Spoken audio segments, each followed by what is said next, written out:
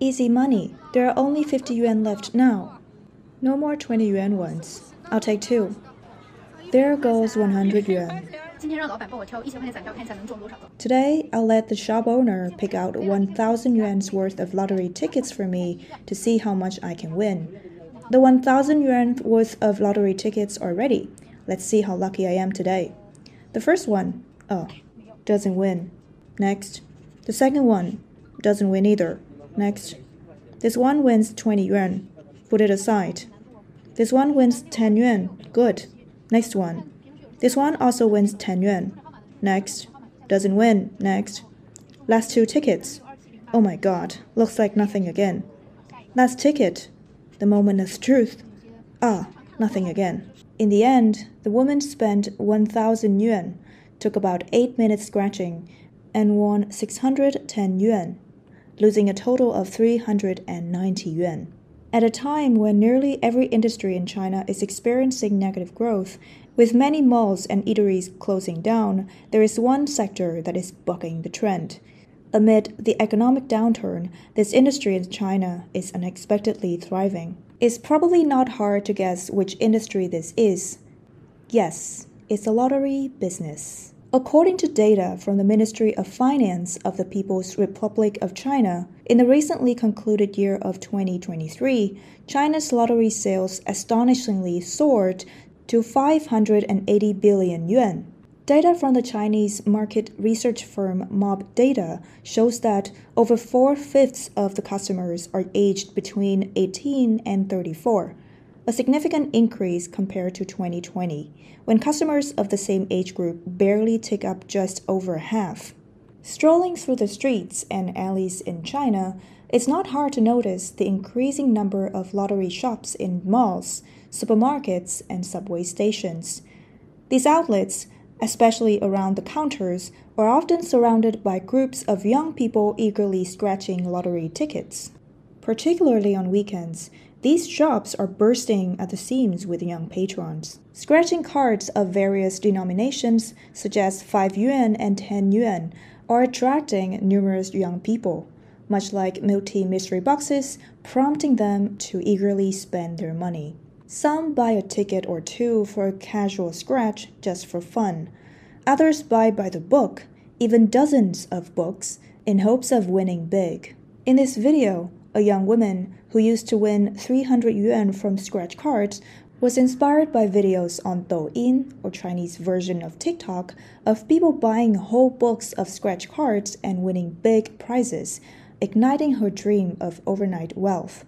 She decided to try her luck. Initially, she spent 600 yuan on a book of 30 scratch cards, finding the process quite tiring with only a small coin to scratch with. She explained she scratched horizontally because of a rumor that this would increase her chances of horizontal fortune, a lottery term that translates to wealth from luck in Chinese. The lottery vendor suggested scratching with an ID card, jokingly say that this would let the god of wealth know who to award the prize to. She was scratching until her hand felt numb, and finally, adding it all up, she won 310 yuan, which means she lost 290 yuan. Not giving up, she spent another 600 yuan on one book of tickets, but won even less than last time, winning only 300 yuan and losing 300 yuan. In total, she lost 590 yuan that day and decided that she would never dream of winning the lottery again. She can still be considered more rational among other gamblers. In 2023, Chinese media reported the story of a woman in her 20s spending 30,000 yuan on scratch cards, taking 5 hours to scratch them all. This topic sparked discussion on rational lottery purchasing. Regardless of people's discussions, lottery shops in China are still multiplying rapidly. Since the second half of 2023, 3 new lottery shops have opened near the Beijing Central Business District alone. A search on a mobile app within a 1,000-meter radius reveals as many as 12 lottery shops. with increasingly sophisticated setups. For instance, a China sports lottery shop located in the B2 food court area of Beijing's Hobson 1 Mall features bright, spacious design and interactive customer tables. It also includes easy-to-use touchscreen betting terminals, all contributing to a luxurious shopping experience. Now, cities are seeing the emergence of lottery coffee shops, which combine the sale of lottery tickets and coffee. These shops, with names and signs carefully designed to appeal to the younger crowd. They have slogans like "American dreams come true," "A cup of coffee brings good luck," "It's good to have dreams, but what if they come true?" to attract young consumers. The owner of a Beijing Zhangyingtian Street B2 lottery shop, Mr. Wang, mentioned that instant lottery tickets are the main revenue source for his shop in the mall, accounting for over 90% of sales, mostly purchased by young people. My shop does the best business on Saturdays, with daily revenue reaching 20,000 yuan. For the Hobson 1 shop, during peak times, sales can hit the 100,000 mark. In 2021, the China Sports Lottery started to explore new channels by opening more modern outlets in major urban commercial complexes. By the end of October 2023, the nation's first sports lottery plus Haidilao store commenced operation in Beijing, making it possible to buy lottery tickets while enjoying hot pot. So, why are young people in China so keen on buying lottery tickets nowadays? An 18-year-old freshman in China's Communication University Film Department, Wu Zihao, shared with Bloomberg, "It's so difficult to make money now, no matter what you do." Wu Zihao mentioned that since winning 100 yuan during a recent holiday, he has been spending 30 yuan on lottery tickets daily. He added, "You're more likely to become rich through the lottery than through work." In this video, a man who once managed to not lose any money on his 2,000 yuan worth of scratch cards decided to go big this time. He's going to buy 10,000 yuan worth of scratch cards. After hours of scratching along with some other young people, they tallied up the winning amount to be about 6,000 yuan, with a loss of over 3,000 yuan. Whether it was his positive attitude or his wanting to save face in front of a camera, he laughed it off, saying, "A loss of over 3,000 yuan. Not too bad, not too bad." Compared to a 20-year-old woman from Xi'an, known by the pseudonym Xiao Fu, who lost 300,000 yuan, this man's loss of just over 3,000 yuan does indeed seem not too bad. Xiao Fu's story, which was reported by Chinese media in November 2023, revealed she had become addicted to scratch cards, with her record spending in one day reaching over 17,000 yuan, including one single card that is worth 1,000 yuan. She said, "I felt nauseous from scratching, my mind went blank, but I couldn't stop my hands." From August to October, in just 3 months, she has accumulated debts amounting to 250,000 yuan. Apart from the 60,000 yuan borrowed from friends, she owed a significant amount to various financial platforms and banks. Xiaofu said that during her period of addiction to lottery tickets, she was fully aware of her addiction but couldn't wake up from the dream of overnight wealth. Not wanting to give up and driven by greed, she continued to buy tickets despite being consciously aware of her mistake. Now she has deleted almost all photos related to scratch cards from her phone's gallery. Xiaofu reflects, "Only after waking up did I realize the cost of my actions, and I hope no one follows the same path." In 2023, visiting temples became a popular activity among Chinese youth, many of whom came to pray for job opportunities. Later, when the scratch cards craze started, some people even knelt and scratched cards in front of statues of the god of wealth. They're driven by the belief that sincerity brings spiritual power. What if the god of wealth happens to notice them? After all, in the current economic situation in China, winning 1 million yuan in the lottery is much more likely than earning 1 million yuan through work. Both the trend of temple visits and purchasing scratch cards reflect the confusion and anxiety of Chinese youth facing intensified social competition and uncertain economic and employment prospects. Many companies in China are laying off employees and reducing salaries, which further exacerbates the anxiety among young people. Companies often choose to lay off higher-paid employees in favor of hiring younger, less expensive staff willing to work overtime. During times of economic downturn and labor surplus, cheaper labor replaces higher-paid workers, leading to increased competition and anxiety among young people. Today's young Chinese can no longer enjoy demographic dividends, which refers to the increase in the working population's productivity. Yet the costs of housing, marriage, and dowries continue to rise, ironically driven by these very dividends. Despite years of hard work post-graduation, many still find themselves broke. Now they can outcompete others for the advantage of age, so doesn't it mean that a few years down the line they will also be outcompeted by the generations younger than them? In a materialistic society where success is measured by salary and consumption, money has become a common source of security for young people. However, in reality, many struggle to secure even basic living standards, let alone wealth. Thus, young people caught between work and study turn to temple visits, seeking not divine intervention, but emotional comfort and a change in luck, much like the uncertain accuracy of horoscopes. They find buying lottery tickets serves a similar purpose. Imagine being scolded by their boss at work and then passing by a lottery shop on their way home. If they win big, they can strut back into the office the next day, confidently telling their boss, "I've won the lottery, I quit," and toss a resignation letter on the desk without a second glance as they walk out. Even though it's just a fantasy, doesn't it feel like a sweet form of revenge for all those times they've been scolded by their boss? Therefore, it can be observed that lottery sales in China inversely correlate with the economy. Simply put, when the economy is good and everyone has money, few people would buy lottery tickets, but when the economy falters, lottery sales would flourish.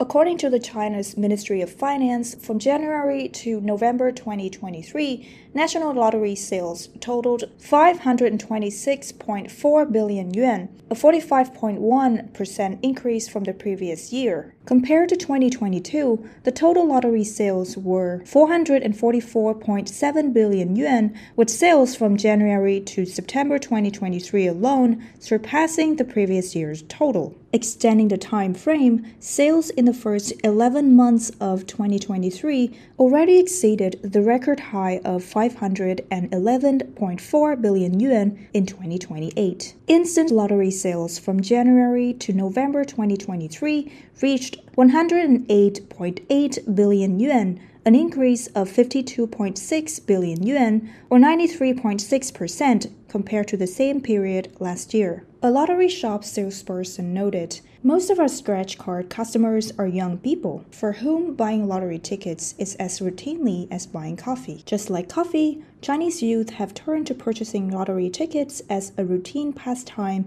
and a means of relieving stress." As the slogan of some lottery coffee shop suggests, "A cup of coffee brings good luck.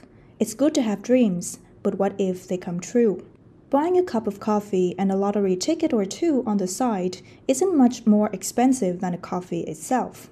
Apart from offering a glimmer of hope to their uncertain lives and adding a bit of flavor to their daily routine, scratch cards have become a unique form of social interaction among young people. In lottery shops, it's common to hear exchanges like, "Want a scratch? I'll buy you one." Or while walking in a mall, you might hear young people say, "There's a new lottery shop in the mall. Want to try your luck? Let's go, it's on me." As instant lottery tickets don't require waiting, people can find out results immediately, not to mention redeem money right away. Most winners of small amounts often use their winning money to buy more cards. Some even buy several books of cards and spend half an hour in the shop scratching. The most avid fans might spend tens of thousands on a box of scratch cards and stay in the store scratching away an entire afternoon. Lottery tickets have also become a favorite gift among young people. A lottery shop assistant mentioned, "Last year, we definitely saw an increase in people buying instant lottery tickets for weddings and birthdays.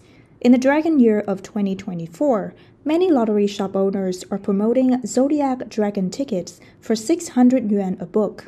Each ticket costs 5 yuan and allows for 120 scratches, marketed as an excellent gift, perfect for annual meetups. In 2023, the story of a woman who received 100,000 yuan worth of scratch cards for her birthday from her best friend was trending on Hot Search for a while. This shows that for today's young people, lottery tickets have become not just a fantasy of overnight wealth during times of adversity, but also a new form of social interaction that offers blessings of good luck and relieves stress and anxiety. Chen Haiping, an associate professor at the School of Psychology, Beijing Normal University, shared with the South China Morning Post that lottery shops have become a social hub for young people. Here, they can find a sense of community through the act of scratching lottery tickets together. This comes at a time when China's youth unemployment rate surged in 2023. The Chinese authorities have seized the publication of such data. These young people, either unemployed or about to be unemployed, find solace in sticking together through praying and scratching cards. Although most people yearn to win, their mindset is more akin to praying to Buddha, leaving the prospect of overnight wealth to fate. May I ask, have you ever bought lottery tickets before? Definitely have. Yes, when I'm in a good mood, I buy lottery tickets to reward myself, and when I'm feeling down, to comfort myself. I have. Why do you buy lottery tickets? I like the feeling of scratching them. There are surprises everywhere. And sometimes it's also a way to let myself go. Winning is a surprise. Not winning is just life. It's all about the experience. When my best friend got married, I gave her 100 lottery tickets as a wedding gift. I gave them to a friend for her birthday, and she was really happy scratching it. Buying lottery tickets for a friend is like giving them a bit of hope. However, the credibility of China's lottery system has always been under scrutiny. As we previously reported, on December the 2nd, 2023, a lottery player in Nanchang, Jiangxi, spent 100,000 yuan and won a prize of 220 million yuan. This incident, filled with dubious points, faced widespread skepticism. However, the incident appears to have had no impact on China's lottery industry, as data from China's Intelligent Research Consultancy Data Center indicates. According to the report, Intelligence Research Monthly Rankings, top 31 provincial and municipal lottery sales in China for January 2024, China's 31 provinces and cities sold a total of 57.6 billion yuan in lottery tickets, marking an 8% increase month over month and a 73.3% increase compared to the previous year. Of this, welfare lottery sales amounted to approximately 19.7 billion yuan, accounting for 34.2% of the total, while sports lottery sales reached about 37.9 billion yuan, making up 65.8%. The cumulative lottery sales in January 2024 were 57.6 billion yuan, with a national per capita lottery spending of 40.8 yuan.